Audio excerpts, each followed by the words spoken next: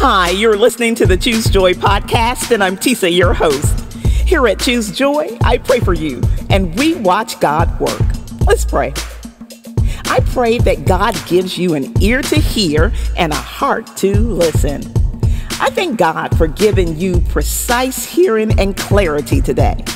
When you listen, you will get exactly what you were supposed to receive. There will be no misunderstandings. There will be no miscommunications.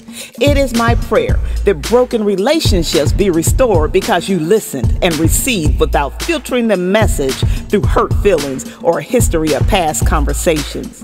The Word of God says, let everyone be swift to hear, slow to speak, and slow to wrath. So today, I pray that you talk less and listen more, and watch your relationships be strengthened by your listening and made better by your thoughtful responses. It is my prayer for you today that you also know that God is always speaking.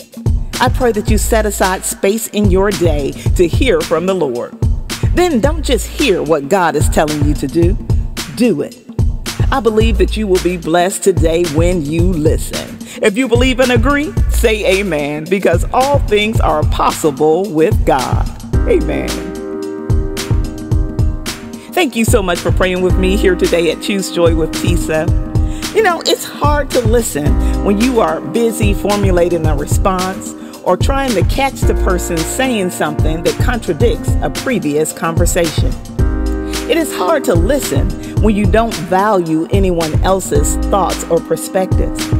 It is extremely hard to listen when you are talking or complaining.